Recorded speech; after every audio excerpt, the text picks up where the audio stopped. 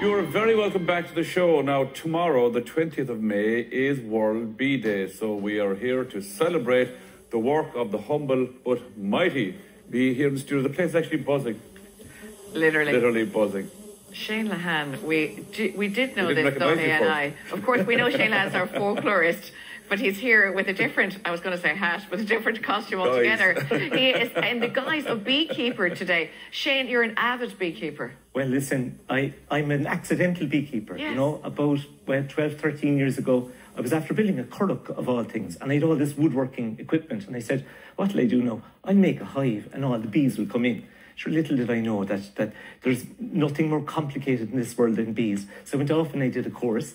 And I must say, and I want to dedicate today, because tomorrow is International Bee Day, but my great mentor in all of this is a lovely man called Noel Power. Okay. There's a picture of Noel and his wife Sally. They watch this programme avidly every single day. Sally. Right? Hello. But Noel taught me everything.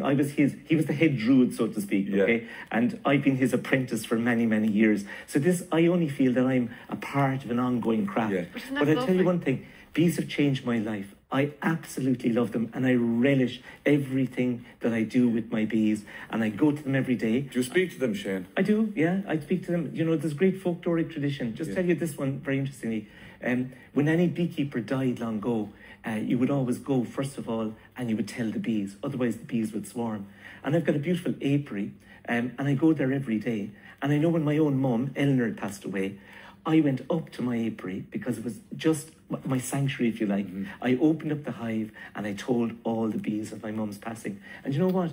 I found that really useful for someone searching for maybe different areas of spirituality and so on, maybe not going the orthodox route. My bees became something very important. But you know what? It's the most natural thing in the world. In fact, I mean, the reality is we wouldn't be here if we didn't have pollinators like bees. 80% of what we eat, 80% of the food in the world has to be pollinated by animals, and bees are the top pollinators. And you know what I love now as well? I know aware, Maura, of everything that's going on in nature.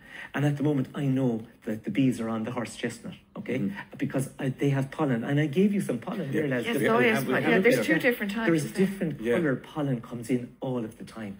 And the bees will pack, that's their protein, that's their nutrition, okay? But we can eat it as well. You're eating it now, and I put it on the porridge, put it on the cereal every morning. It's beautiful. Yeah, it's very really good. But you know what? I know, and at the moment as well, they're on the crabapple trees. So you can watch as the bees, they comb the pollen off themselves and they come into the hive. I can see the pollen grains coming in. I know what's going on. So you connect now. This is weird. This tastes, I know this sounds really odd, but it tastes to me a bit like seaweed. Okay. No, in a good way, because I love Kshanach. It's Kshanach. Yeah. Dillis. Dillis, I suppose, yeah. There's a sweet, there's a sweetness to it. Or you've got it. You've got it. Earthy. And you know what? I think this is very interesting because I find it very difficult to explain the sensuality of the beehive, okay? When I open up the beehive, the aroma and the smell that comes off is incredible. What kind of a smell is it, Shane? It's the smell of it's almost like you're trying to describe, it's an earthy, pleasant. And you know, there are people all over the world now who are actually linked up to something like this, and they're actually inhaling the positive qualities. Why? Because what you have here is a second element, because the bees bring in nectar, but they also bring in what we call propolis. And propolis is... I don't even know how to describe the smell. It's kind of smoky. Is that propolis now, that one? This is propolis, okay? So what they do is they go along to all the beautiful sap that comes off the trees, all of that sort of material. They regurgitate that, and they use that to glue the hive together and disinfect it. So there is this incredible quality. So all that there's a gluey smell of it, funnily enough. Yeah. You can buy propolis in the health shop now as a vitamin, and they call it the natural antibiotic. What you do? For your immunity. Antibacterial, antibiotic, You can take propolis drops or... I have people calling to my door all the time. Can I taste some of this? I wouldn't taste it, no. I wouldn't. To taste that properly, you need to do a whole other... That's probably why they had to change it to make it into... One of the things I brought in, and talk about propolis. Do you see this, right? I couldn't go near my bees if I didn't have this little implement, okay? This is a hive tool, because in about a half an hour, the bees will glue the entire interior with this propolis. That's what they use it for. Go through it. You literally have to do they produce this, though? They do, yeah. They produce that.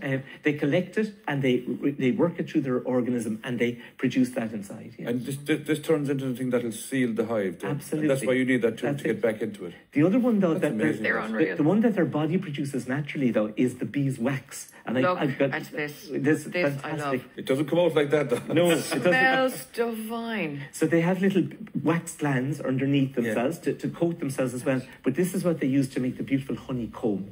And into that, of course, the queen lays. Into that, we keep the pollen, and also then, of course, the honey, which is their food. So how does that process start in the beginning, so Shane, the comb itself? Say the bees come into the hive. What's inside the hive? Nothing. Well, we as beekeepers, we put what we call a sheet of foundation. So we would take the old wax, just make it into a sheet, and the bees then draw that out. They make the comb from that. Okay. But in the past, long ago, they would just take something like the straw skep that I brought in. That's like Winnie the Pooh.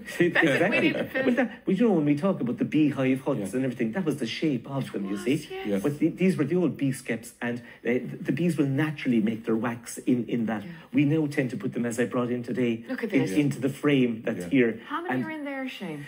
In a normal, I brought in this for you today. There might be only 1,000, 2,000 there. In the heart of the summer, there's over 70,000 in your bees hives. in a hive. Yeah, 70,000 in each hive. And do they all stay in the one place then, or do they go from one to the other? You're absolutely bang on. No, you can only move a hive less than 3 feet or more than 3 miles. If I moved it, say, 5 or 6 feet over, they'd all come back to where the hive was, and they wouldn't know where it was. So one of the great things about the bees is they keep returning back to their same place. Boomerang bees. Their same abode. Yeah. I want to show you my bee box if I can. Yeah. Okay?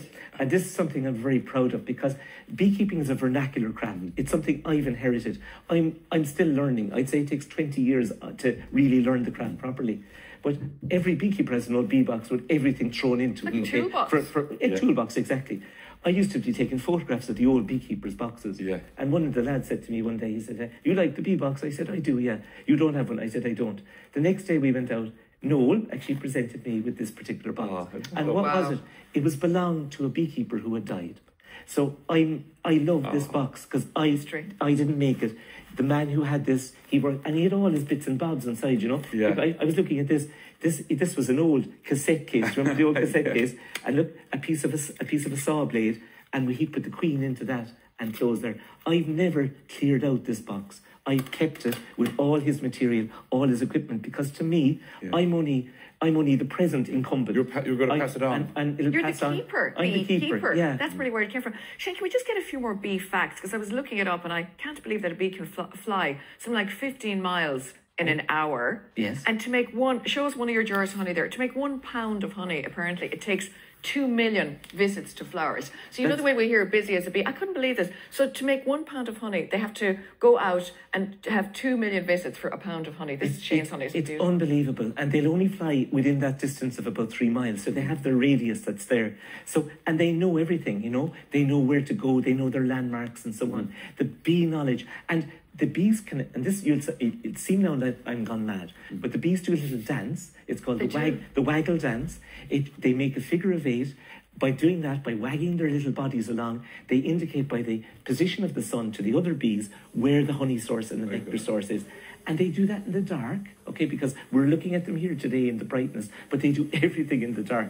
So the bees are incredible. Do they like the brightness of the studio, Shane? Does it bother them at all? It doesn't mind. They don't mind. When I'm transporting this particular case here, I have shutters on it so they're blocked up. But no, they take no notice, because when I'm inspecting the hive, I take them out into the light all of the time, you know. Do they get to know you, your own bees? My bees. Trust. You're like any animal if you have livestock or whatever. I go up, and you know, the more I have my own bees, and the more, listen, I'm very interested in the native black bee. Yeah. Our native black bee is very important to us.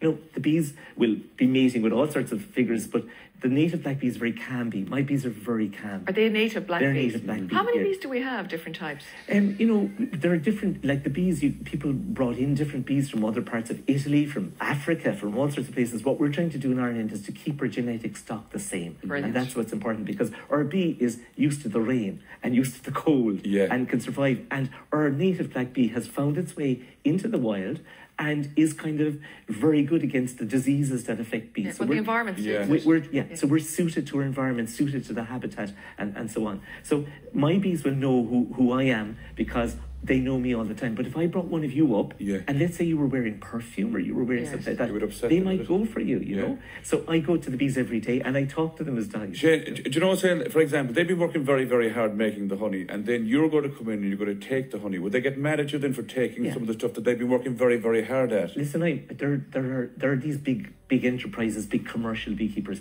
I'm a small hobbyist beekeeper. I love the honey is the last thing I think about. I love the whole process. I love making the bee boxes. I love going through the whole thing. I love going to the apiary. But when I take off the honey, and I do take off the honey, and I keep it for friends and neighbours and family, it's so and gifts like that. Yeah, exactly. Yeah. But what to me is important, I leave a lot of the honey with them. Yeah. I don't take off the full amount. And we often feed, though, in like an emergency, a syrup, just because sometimes there isn't something has happened in the environment, there wouldn't be enough nectar sources for them. So you have to keep on top of the bees. They're not a wild creature, they're a domesticated creature. How long does it take then for them to actually fill a full, I suppose, is this a full... Well, in the winter we go down to about 10,000 bees. They're in a little cluster, in a little ball, and they vibrate to keep themselves warm. I actually love it when the snow comes. I often see a little patch of melt on the top of the hive where the bees have created enough heat to melt the snow above. But then as we go on, we come to Bridget's Day and Gobnit's Day in February. The Queen starts laying again. By the time we're into May, we're up, the numbers are increasing into 40, 50, 60, 70,000. And then when the honey flow is over, which will be over at the end of July, just start of August, when harvest begins, Lunasa, if you like, what happens then is that the numbers go down again. The Queen stops laying, and we go down to about 10,000 by the time we get to south. Do you know what's amazing as well? You know, Shane's honey is beautiful. We've tasted it before. It's lovely because he makes a few. He counts us now as a few of our friends with the little jars. We're in the inner circle. We're the inner circle. And you know what's lovely as well? Buy local honey is really important. It's actually better for you, for your immunity and all that as well, because of where we're from ourselves. And the different types of honey. We don't have time to talk about it, but whatever the bees feed on at the time, you've got like honey with ivy honey, a darker one. Hold that up, Shane, and just show people there. Yeah. So depending on the colour of the honey, the time of the year, what they feed on. So it's fascinating. I would say to everyone to read a little bit, especially with tomorrow with World Bee Day, on the bees, because we would not be here on this planet without them. And Shane, thank you for sharing this with us. There's a great smokiness around the studios. We don't even talk there about the smoker, but it's great. Shane, thanks so much. Thanks, Shane. Great to have you as always. You have been fantastic. You have to get that in. All day long. All day long, Shane. I'm buzzing.